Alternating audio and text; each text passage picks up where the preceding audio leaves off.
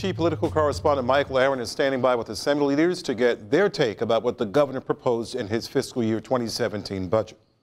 All right, we're back at the State House. I'm here with Assembly Minority Leader John Bramnick of Westfield and Assemblyman John Burzichelli of Paulsboro, the chairman of the Assembly Appropriations Committee.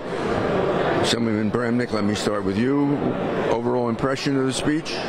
Well, I think what he did was he called out the Democrats and said, listen, it's time to continue with reforms.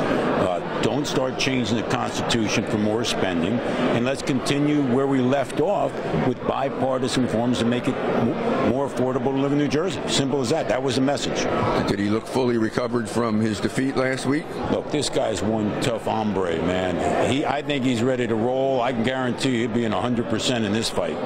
What was your basic impression of the speech today? I thought it was optimistic. Clearly, the economy has gotten a little bit better. There's a little more money to work with, so that maybe gives us some options. Be curious to the details of some of the things he talked about spending more money on. The devil's always in the details, Michael. And this Democrat majority has always been willing to work with the governor. We're happy he's back, and I think he showed some of his old form today.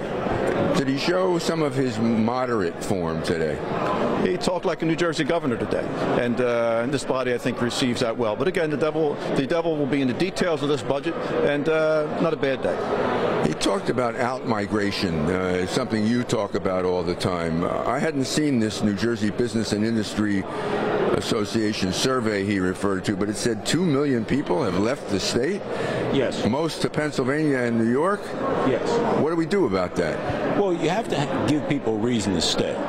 You can't be more expensive than Pennsylvania and New York, and Governor Cuomo, he one-upped us on that, and he lowered the taxes just a little bit lower than we have in New Jersey.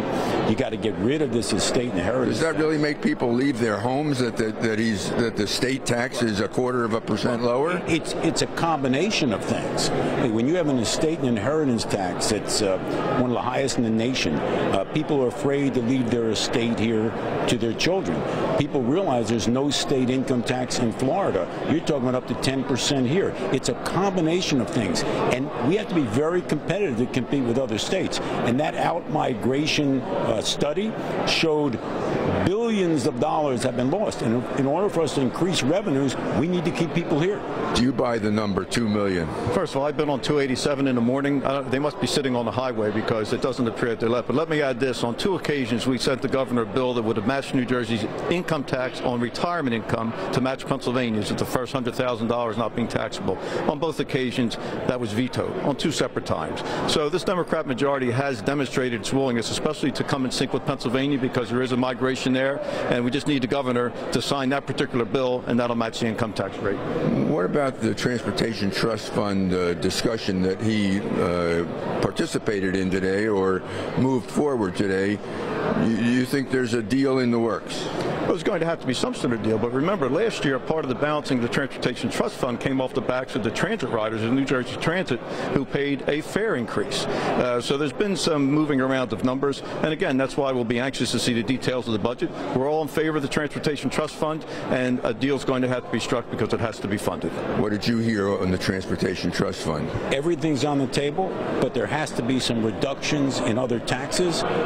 He said he hasn't ruled out a gas tax, but he's not going to allow just people to increase taxes without lowering other taxes and keeping people in this state. And I think that's a fair, moderate, and reasonable approach.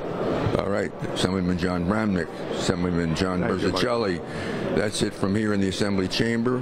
Back to you.